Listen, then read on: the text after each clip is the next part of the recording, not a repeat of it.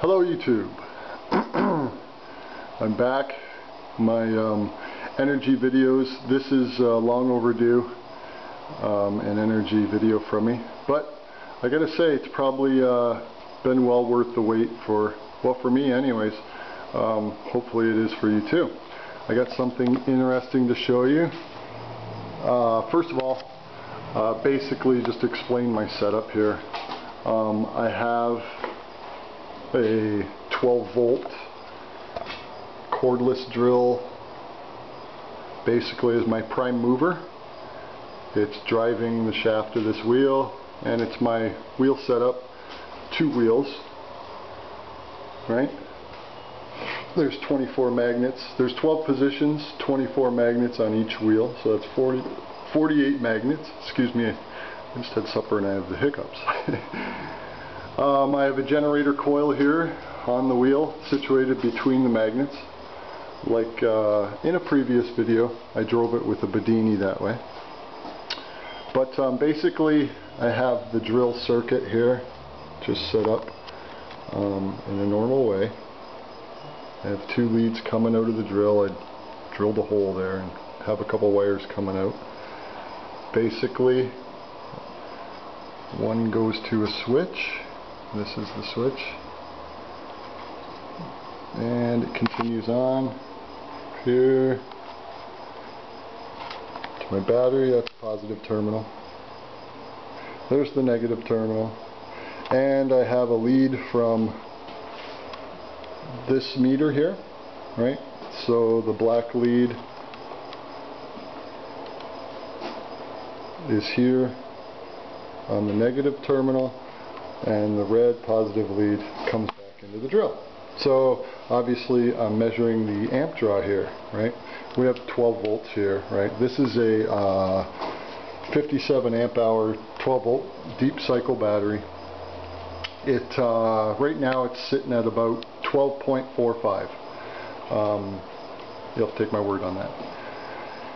So I'm measuring the amp draw of the drill here. Then from my generator coil, right, between the magnets, basically the leads come up here, right? One comes over here to this lead, the other goes through a switch, right? And the switch is off, right now. So we're going to start it with it off. The other lead comes here, then they come down into a bridge rectifier, and I have this meter hooked up to the bridge rectifier. Now first I'm going to show you the volts with the meter. The DC volts should be around 70 volts. And then I'm going to turn it off, and I'm going to show the current that's going through there, the amps. And you'll see what happens. Now first I'm going to start it up by hand. I'm going to flip the switch. It's going to have some drag on the drill, so initially the amp draw here from the drill is going to start out at somewhere like 10 amps or something like that, because it's straining to turn the wheel. But it's going to pick up and it's going to level off at about 4.6 amps, right? 4.6 amps. And then when it does, I'm going to flip the switch, show you the volts. It'll still be an open circuit, so there won't be any strain on the wheel. There should be no change in our amp draw when I show you the volts. And then I'm going to turn it off, and I'm going to show you the amp draw, and we'll see what happens there. Before I show you the amp draw here, I'm going to put a little friction on the wheel with my hand, and we'll see what it does to the amp draw. Very little friction. Okay, here we go. I'm going to get her started. Give her a start by hand. There's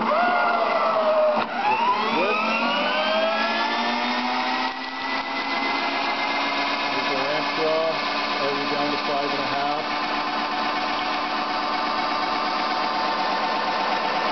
There's the DC voltmeter.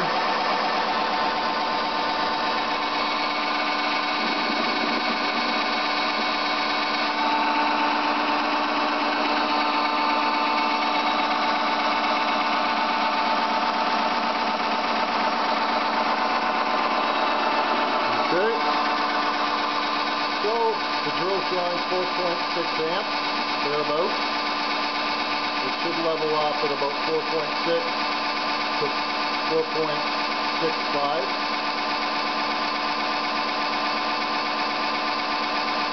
Looks like it's around 4.65. Now, I'm going to close the circuit here, or I'm going to flick the switch and allow the voltage down here to the bridge rectifier, and you can see that I'm getting 71 volts DC, 71, 72 volts DC. That's still not a closed circuit. I've drawn about 4.7 amps, 4.65 to 4.7.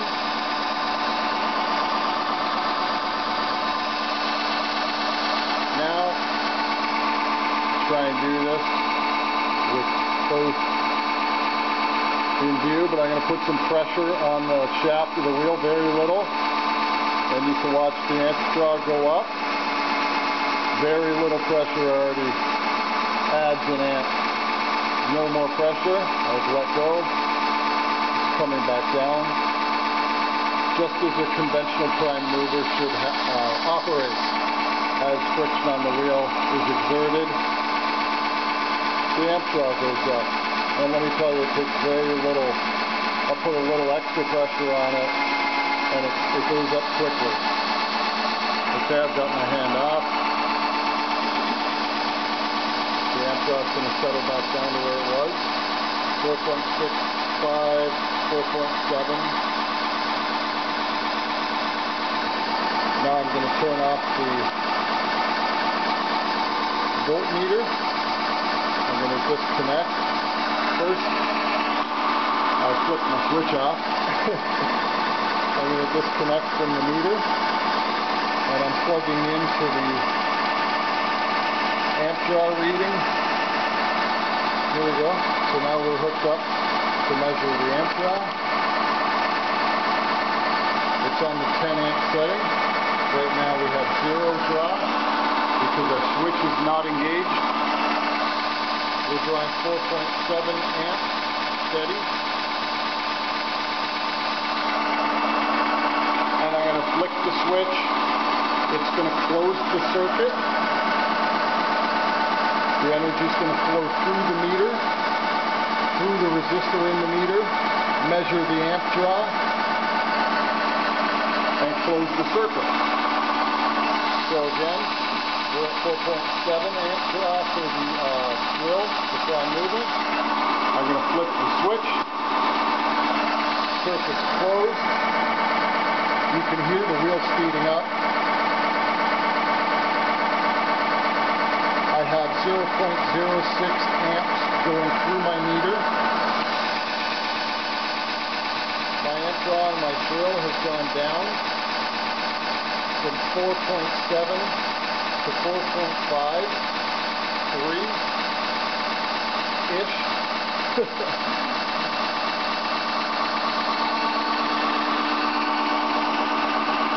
Now I'm going to open the circuit. Here we go. Circuit's open. No more amps going through the meter. You can hear the wheels flowing, and it's back up to 4.7 amps drawing. Once again, I'm going to flip the switch. Here we go. Switched on. The circuit's closed.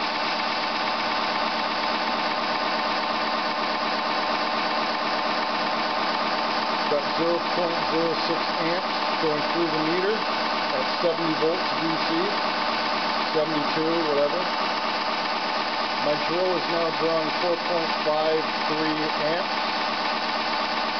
where it was drawing 4.7 with the open circuit. Now I'm going to open the circuit again. You see there's no energy going through the meter. And you see the amp draw go back up on my drill. This is the opposite of the Lenz effect.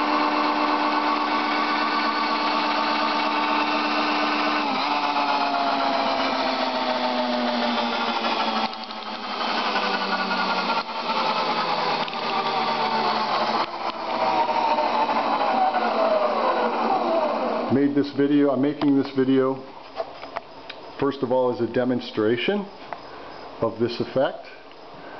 I didn't invent this or come up with this myself. This is from 2 years of researching old patents, old inventors that were shut up by energy companies, and I finally figured it out. Wow. It took me 2 years to go from being afraid of electricity, and then I made my welder down there. But it took me 2 years to go from being afraid of electricity to understanding free energy. Hopefully everyone understands the implications here. There's no tricks. Ugh, my back. There's nothing under the table.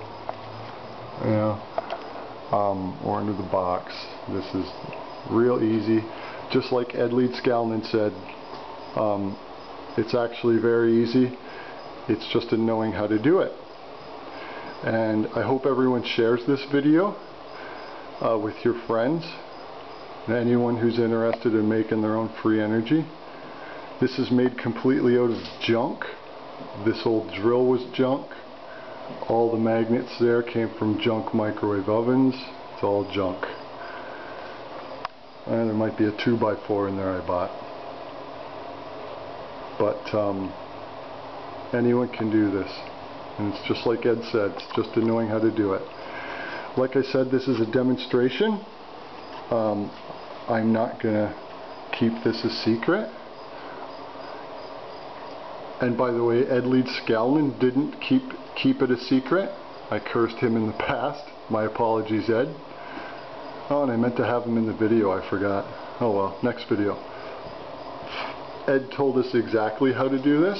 Obviously, the effect I just showed you comes from the design of my coil. I'll tell you right now, it comes down to impedance and frequency. There's another gentleman out there, ThaneCHeins channel. He demonstrates this effect as well. But I have a lot of improvements to make to this coil. I just kind of threw this together, having the idea given to me, or not given, unveiled, I guess, or whatever. Anyways, I'm going to be making another video showing exactly how to do this and explaining why the coil behaves the way it does.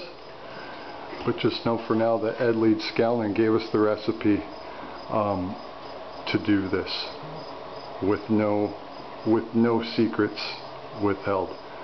Now his anti-gravity, okay, he probably should have told us more there, but his book Magnetic Current's all you need. Actually, my coil design is kind of a cross between ThaneCHeins and Ed Leedskalnin. And if you notice the coil being sandwiched between these magnets, is the same concept as Ed Leedskalnin. Ed Leedskalnin had a U-shaped core, which met up with the magnets as the wheel turned, right? Just as it does in here. There's a design difference, and the main difference being that the middles of the magnets on his wheel were accessible at the center of the wheel, which I also think is important for another effect. But that'll be my next goal. Anyways, I'm on to it, and hopefully people see the importance of this. And I will have another video coming here, I promise, in a few days. This is all I'm going to be thinking about now. And I'm going to show you exactly how to do it and why it happens. And it comes down to impedance, just like Tesla said, and frequency. But there you have it. Please comment as usual, and I'll be talking to you later. Woohoo! Talk to you later, YouTube.